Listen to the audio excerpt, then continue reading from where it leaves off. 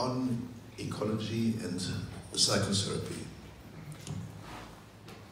Well, thinking about this topic, I would revise it. It would be not ecology and psychotherapy, but in integrative therapy, we would rather say ecology and integrative therapy. And years ago, 1967, we also spoke of humane therapy, Human-Therapie, ja, wie Humanmedizin. I didn't use this for a long time, but again and again we talked about Human-Therapie, humane therapy.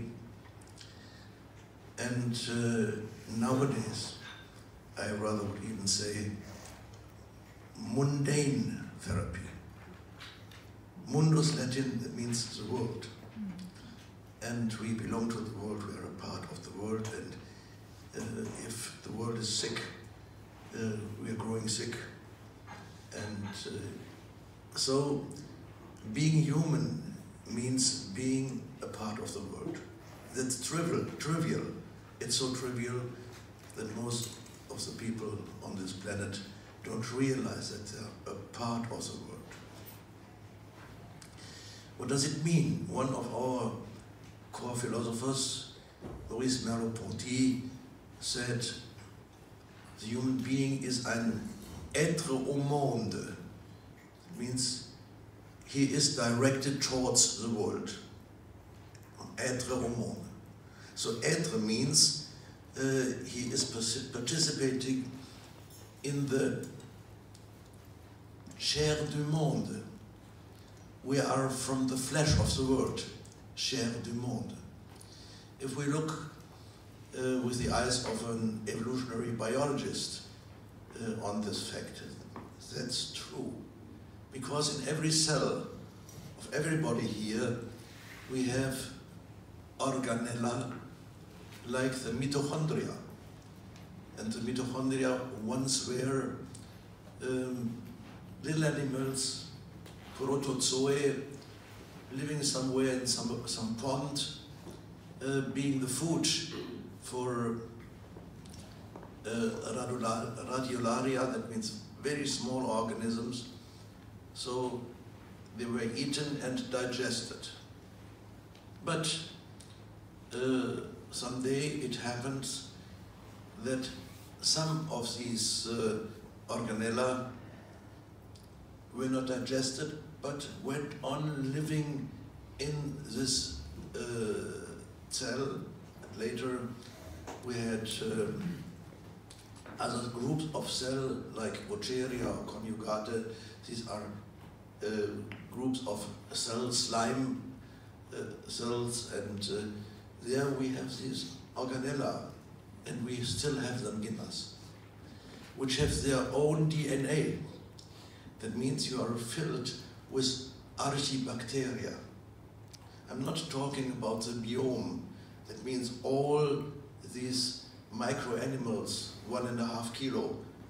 Each of you has 1.5 kilo of these little, they're not parasites, but they're living with us in the symbiosis, in our mouths, in our genitals, in the gut, in the cerumen of the ear. We have these animals, 1.5 kilo. Imagine that if you see them on the under the microscope, they're looking like aliens. So you are inhabited by aliens. But I'm not talking about those. Also, they are of high importance for our psychological and somatic health.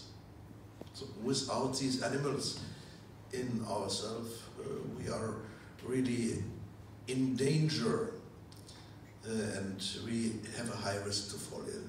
It's really important for the production of our own body chemistry.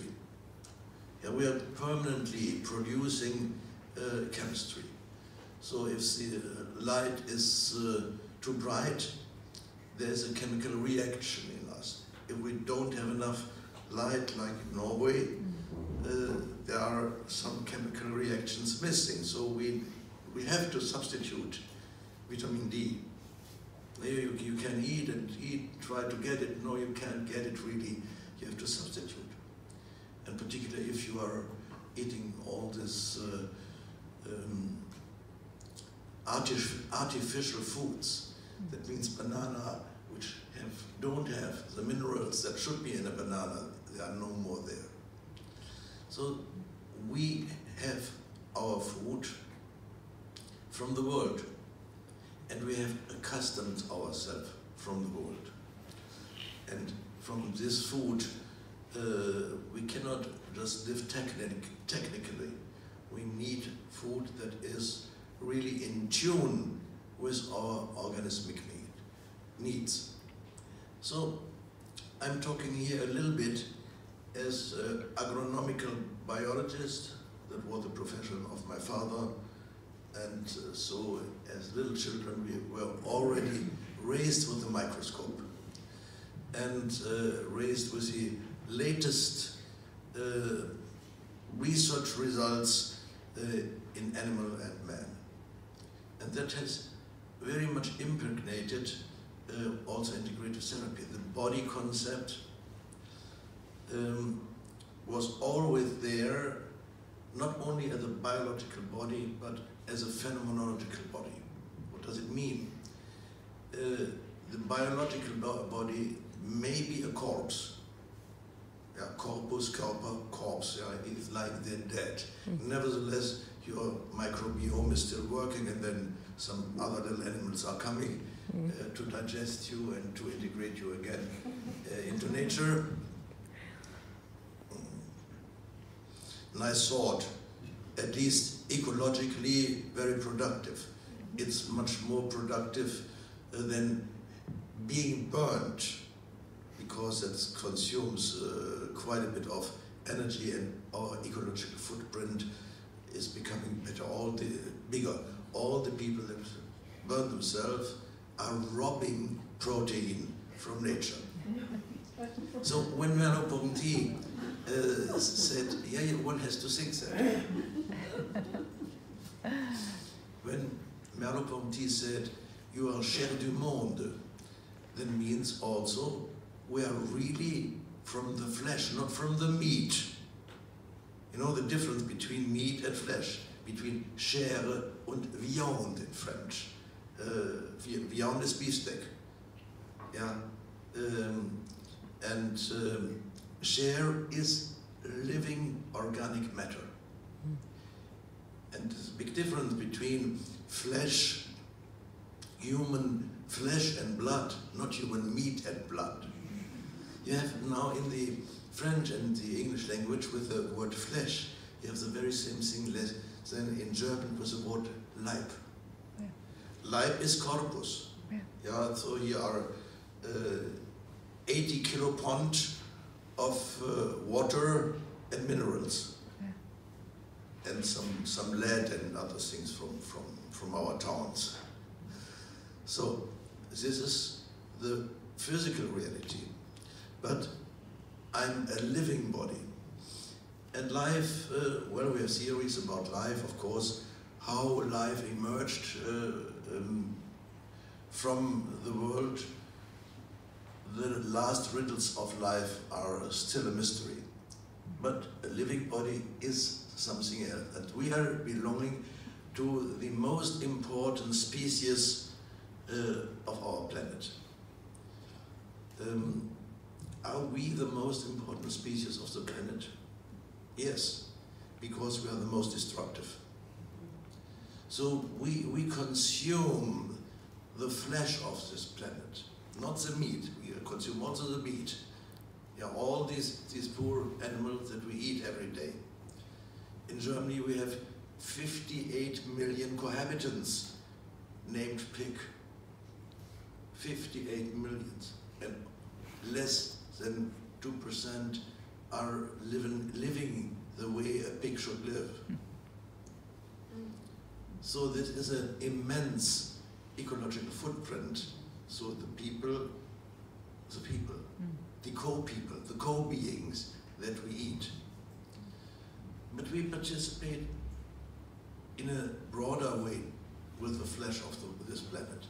We are not the most important people on this planet. The most important living beings are the algae in the sea. They produce the atmosphere. So we couldn't live here without every day these very zealous and very eager little creatures would produce. The woods, of course, too, but the sea is the place where the flesh of the world is producing the living conditions of the world. And one of the living conditions is that we have water rich of oxygen. And we have oxygen in the mixture that the living beings, the mammals, for example, we are needing. We are not able to live in a planet with nitrox or with methane. It's not possible. So the most important living being, and this is Lovelock who first coined that, Lovelock, the inventor of the Gaia hypothesis, saying the planet is a living being, together with Lynn Margulis, it's also a microbiologist.